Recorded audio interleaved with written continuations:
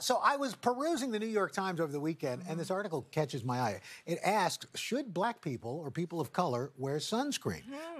The article cites one professor of dermatology and epidemiology at Brown University looking at the relationship between UV light exposure, skin color, and skin cancer. Okay. And so what he finds is the relationship between those with lighter skin tones say there's no such relationship between sun exposure, skin cancer, and dark-skinned individuals, which I've thought, this seems kind of crazy to me because everything I've heard was, as people of color, you still have to put sunscreen I on. read that article and I thought, uh-oh. Do you wear sunscreen? I probably should wear it more often. I guess in my moisturizer. Morgan? I don't. I know. You don't? I don't. What about a day I at actually the put on beach? suntan lotion. What?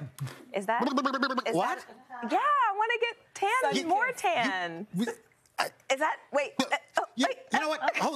Let's bring in Dr. Jeanine Downie, dermatologist. Get in trouble, doctor. Because before we even get into this, You are going to get in trouble, Morgan. You are going to get in trouble. so doctor, you're going to get in what trouble. do you think of that? Is that terrible? Yeah, that's terrible. Every day, rain or shine, January through December, regardless of your ethnicity. And so I respectfully disagree with some parts of the New York Times article, Al, and I'm with you. And Janelle, you should be wearing it every day, all the time. I do it when I'm going swimming or if I'm outside. You know what? My kids, we were just on vacation this past week, and they don't like it because it doesn't blend in, so they feel like it's like war paint, if you will. It's an SPF of 30 or above every single day. There's micronized forms of titanium dioxide that you can that actually can rub into the skin, even skin that's pitch black like this cell phone when the screen is off. Okay, here's the question. And when I was a kid, I'd be putting on, my mom would make us put on sunscreen, and my wise guy friend, oh, why are you wearing sunscreen? You're already tan.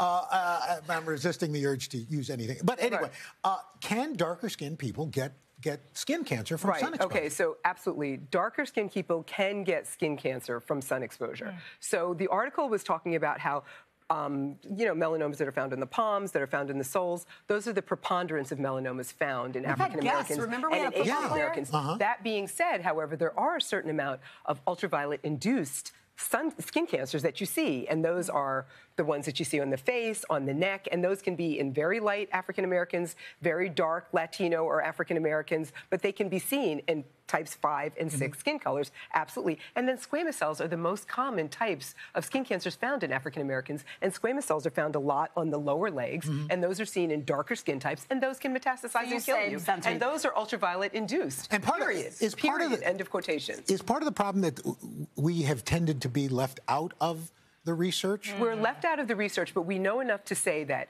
65%, the 5-year survival rate of melanoma in Caucasians is 91%. The 5-year survival rate in African Americans is 65%. Wow. So darker skinned people die more often because we're underdiagnosed. So we still need to get mole checks, we still need to wear sunscreen, and we still need to be hyper vigilant. Wow. Last question. We die faster. And this is for everybody. So when we put our hands, when you do the gel manicure, this is for anybody. Should we put sunscreen on our hands before we do? I do all the time before. Yeah. Because it's also aging your hands, and then I'm seeing a higher incidence of skin cancers in patients of all races. I'm in so much trouble under the gel nails. So, that's for everybody. Morgan, you're in trouble. That is for anybody that does gel nails. Anybody watching, a lot of people do the gel, and I thought about that. You put it in there. And the Skin Cancer Foundation is on it with their facts, because it's only 1% to 2% of African Americans that are going to get skin cancers. Out of all the cancers that African Americans get, it's only 1% to 2%. So, I try to explain to people that it is still significant. But putting suntan lotion on is probably not a good thing. No. Actually, Morgan, that's not. I can't do that at all. All right. No. You're going to get some natural color anyway. I just looked at the monitor.